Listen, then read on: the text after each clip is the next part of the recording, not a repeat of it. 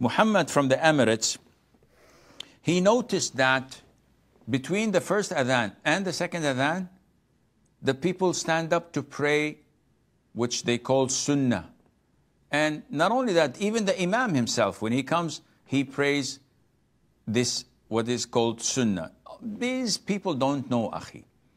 There is no sunnah, prescribed sunnah, before Jumu'ah prayer. And we've said this so many times.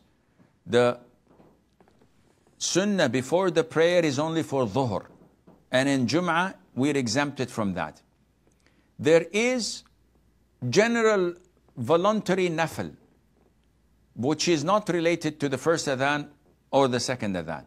It's related to whenever you come to the masjid, you pray as many rak'ahs as you wish, 4, 6, 10, 20, 50, up to you.